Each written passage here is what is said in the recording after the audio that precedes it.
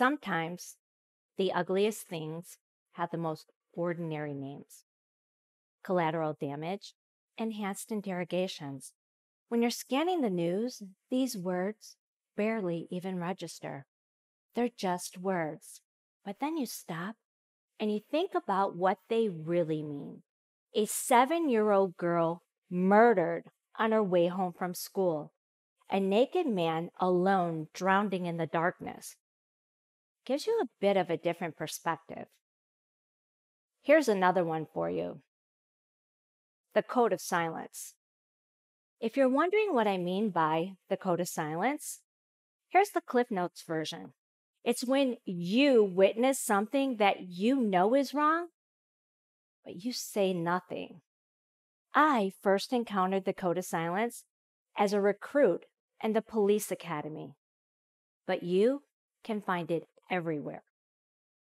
You hear your neighbor beating their kid, but you don't want to get involved. You witness your boss stealing money from the company, and you don't say a word, because powerful people will punish you if you do. That is the Code of Silence. Now I'm going to say something a little controversial about the Code of Silence, and that is, I get it, really I do. Humans have a natural instinct to protect their own. That sense of camaraderie, it's one of the things I loved most about being a cop. We were all on the same team. But here's a question for you. What do you do when someone on your team messes up? Do you hold them accountable? Do you help them get better? Or do you remain silent and allow them to continue to abuse the trust and authority they have been given? I never thought I'd have to make that call. To be honest with you, I could never imagine myself in that kind of situation. But then, I joined the Chicago Police Department. As you may have heard, the South Side of Chicago is one of the toughest parts of the city. It is also home to some of the poorest people in the entire nation. Most people would not choose to live in the housing projects here if they had any other options. Gangs run the streets, and the streets are filled with drug dealers selling everything from heroin to crack to cocaine. Tragically, the sound of gunfire and violent crimes were just a part of everyone's daily lives here. This is what I was thrown into as a rookie cop. I'll admit it was a little overwhelming at first, but I learned a lot from my fellow officers who had been on the street for years. They were doing their very best to make this little corner of the world better for everyone that lived here. No needles on the playground, no muggers in the stairwell. All of the things that most of us here take completely for granted. I was proud to be part of that. I talked to people. I got to know their stories and got to know them. I became the person and the officer deserving of their trust. The longer I spent on the job, though, the more I began to hear whispers about some of my fellow officers. I began to hear things that I did not want to believe. A man told me a story that I could not ignore. He had dates, times, names, everything. By this time, I had been on the job for over 14 years, and I could tell a lie from the truth. And this man, he was not lying. He said that a group of my fellow officers were running the projects like a private mafia kingdom, that these officers were shaking down drug dealers for protection money and falsely arresting all of the people who refused to pay. Hundreds of innocent people went to prison for crimes they never committed. And if you can honestly believe this, they may have been the lucky ones. Others were beaten, robbed, and some of them, maybe, just maybe, were even murdered. For well over a decade, a group of rogue officers, some now promoted to bosses, had been allowed to operate with impunity without fear of prosecution, protected by the code of silence. Why hadn't anyone spoken out? Well, it goes back to what every new recruit is taught in the police academy. Never, ever go against a fellow officer. Regardless of what you know to be the truth, once an officer writes that report, whatever they put on that page, well, that becomes the truth. The whole truth and nothing but the truth, so help you God. I couldn't accept that. I just couldn't. You see, I was raised by my grandmother, and she taught me to speak out against injustice wherever I found it, and that included the police department. She told me it was the right thing to do, and when you do what's right, things will always work out in the end. But boy, was I in for a shock when I told my supervisors about the abuse and criminal conduct happening under their command. No one wanted to listen. Not one single boss said, "Wow, Shannon, we have got to put an end to this." No. Instead, I was told to forget it, to ignore the evidence that I discovered, and for my own good, keep my mouth shut. I tried going to other departments, looking for anyone that would listen to me. I never found them. What I found is the code of silence was everywhere, and it was extremely powerful, preventing the truth from being heard, especially by the public. Eventually, I had to go all the way to the FBI for help. I became a whistleblower, leading an investigation that soon encompassed the very highest ranks of the Chicago Police Department. As you might imagine, this made me very, very unpopular. The bosses ordered my fellow officers not to work with me, not to back me up on the street, even if my life depended on it. My bosses made threats against me. One told me, "I'd hate to tell your daughter you're coming home in a box," referring to the grave danger I was in. The retaliation from inside my own department was so severe, I did not even feel human anymore.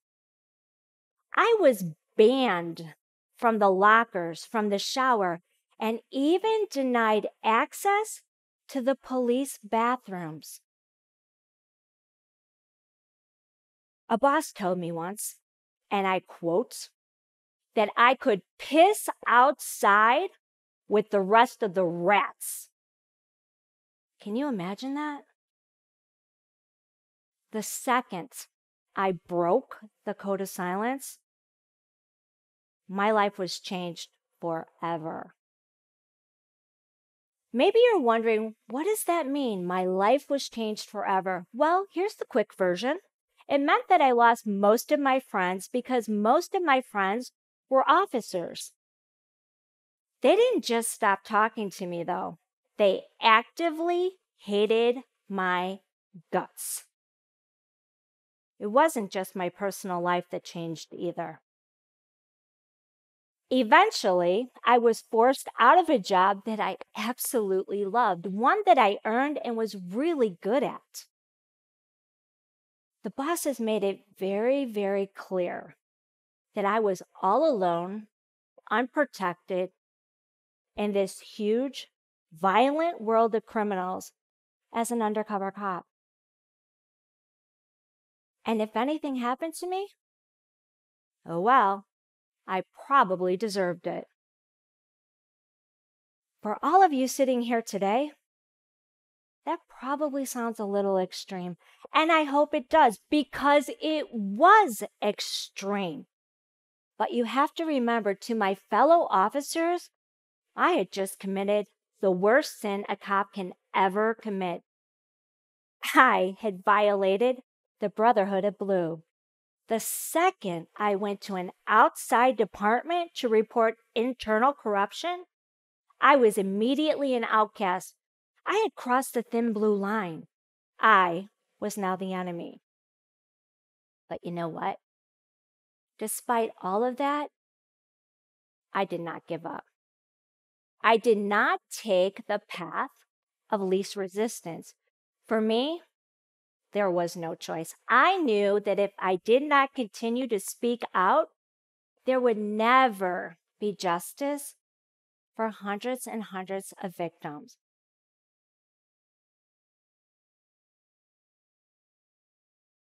Another thing, whistleblowers lose everything.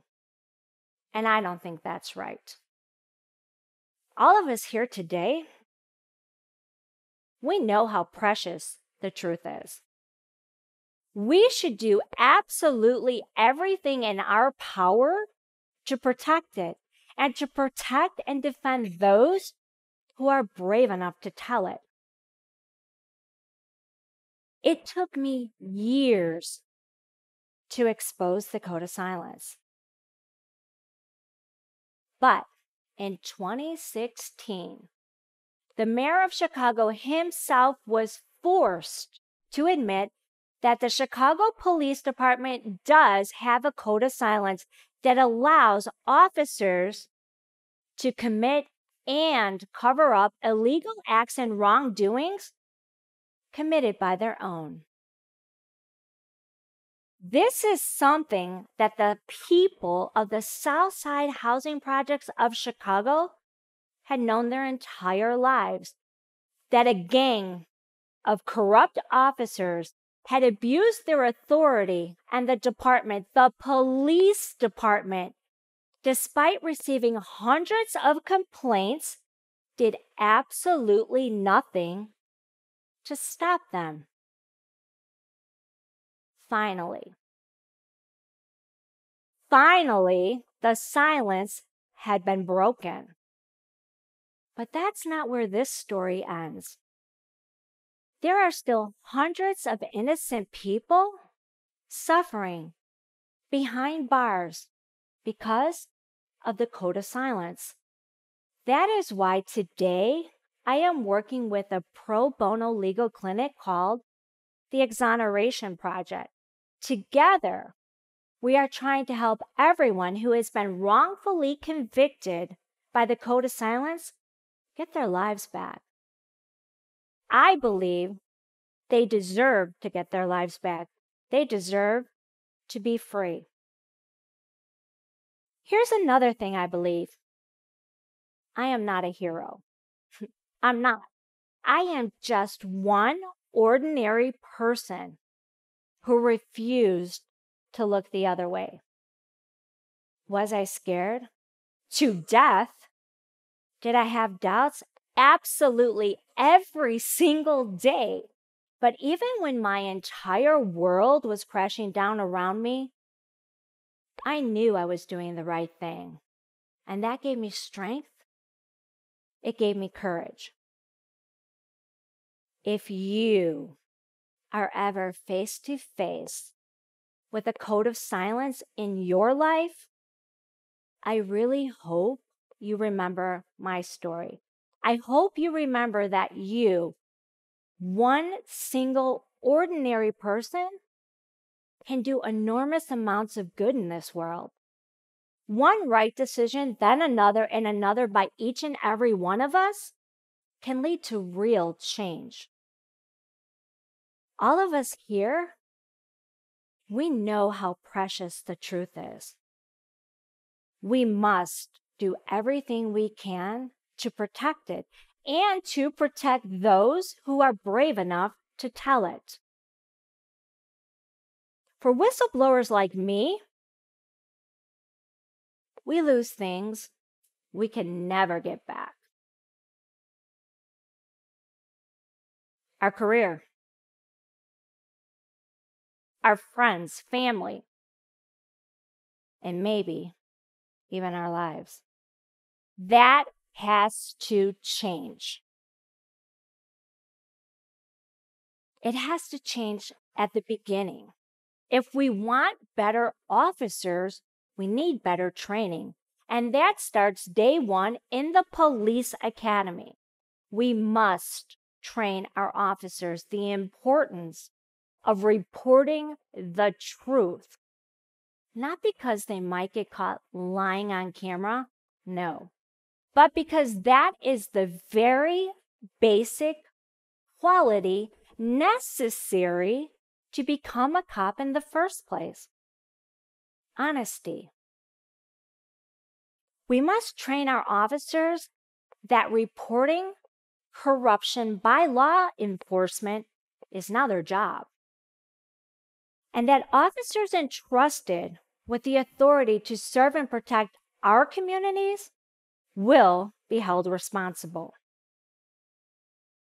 We must give officers a safe environment once they're cops to report the internal corruption. No officer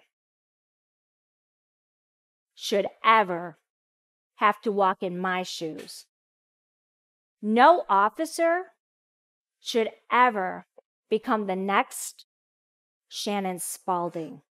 An officer should never have to choose between doing the right thing, which is his job, or losing his job, his family, and maybe even his life. We must have the unions protect all of its officers. They must provide whistleblower protection for each and every cop. Because right now, whistleblowers, they're not protected. Not by their union and not by their contract. And that has to change. Repairing the damage done by the code of silence, I'm not going to lie, it is not going to be easy, but it is absolutely achievable. We all know what we have to do. We have to back up our words with actions. We have to become involved. Where do we start? Well, by what we're doing right now. First, all of us, we get together. And then, together, all of us, we get to work. Thank you.